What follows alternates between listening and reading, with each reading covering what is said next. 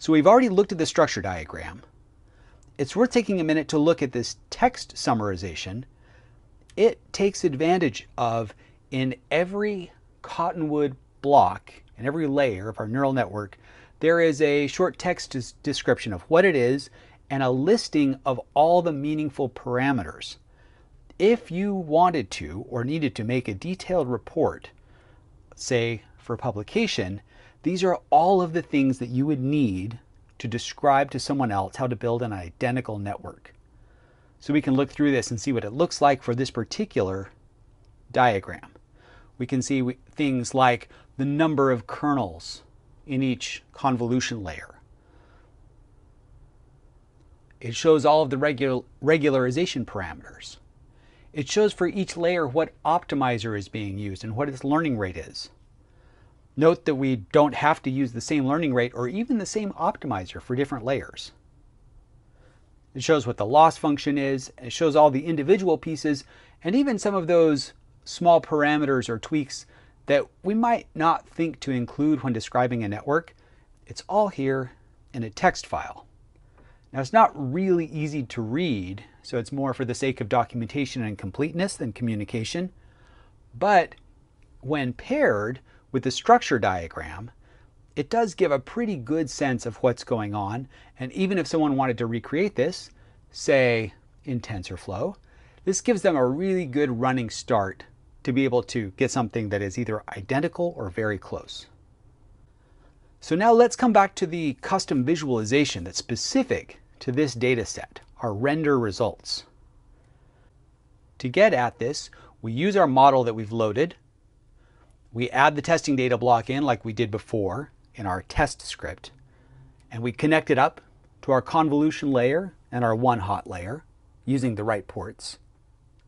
And we initialize lists of examples that we got right and got wrong, correct and incorrect examples. And then we run through a while loop until we're done. So we just keep doing forward passes through the classifier. We pull out all the bits, the image, the label, what the actual predictions were, what the labels are of each position in that prediction array, what the one-hot representation of the labels are, what that top choice was, so what the hard max was, and then pulling out the index of the top choice and getting the appropriate label name, so the predicted label that goes with that. To be able to represent the predictions really nicely in a bar chart, it's nice to have them ordered so that class 0 is in the bottom and class 9 is on the top.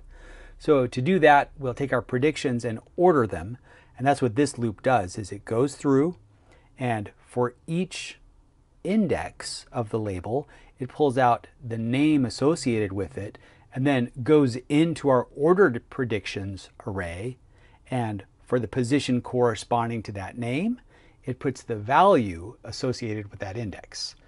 So I don't pretend that that made sense or was easy to follow, but it's some indexing fancy footwork to get those predictions in the order of the label names so that the order of the label names makes sense.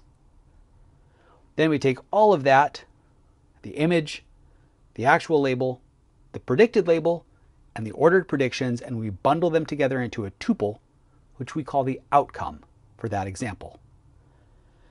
And then we check, is the label array and that top choice array, so our hard max, so these both should be one-hot arrays.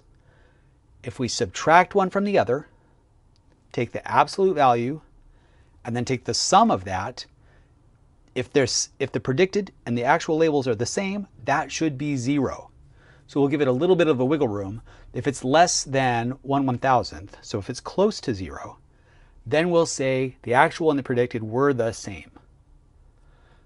Then if our collection of correct examples is still short, if we fall short of the n render examples, we'll add that to the list. Otherwise, we know it's a wrong example, and if our collection of wrong examples is still short of n render examples, we'll add it to that list.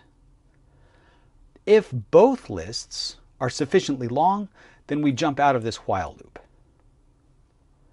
Now, there are two layers of if statements there, and there's a break in a infinite while loop.